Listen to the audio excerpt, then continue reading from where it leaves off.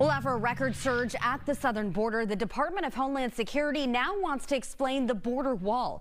DHS Secretary Alejandro Mayorkas says that there is an immediate need for new construction to slow down illegal crossings. Now, Fox's Caroline Elliott is live in El Paso with more on the plan. Caroline, this is certainly different than what we've heard in the past.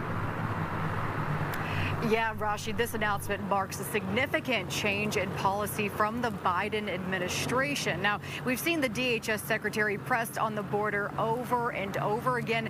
And Mayorkas has always said the border is under control and a border wall is not necessary. But of course, now we are seeing the DHS secretary change his mind.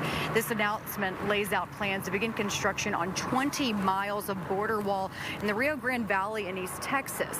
The costs are already covered by funding the Trump administration had passed in 2019, but the money was never used because President Biden pledged to not expand the wall.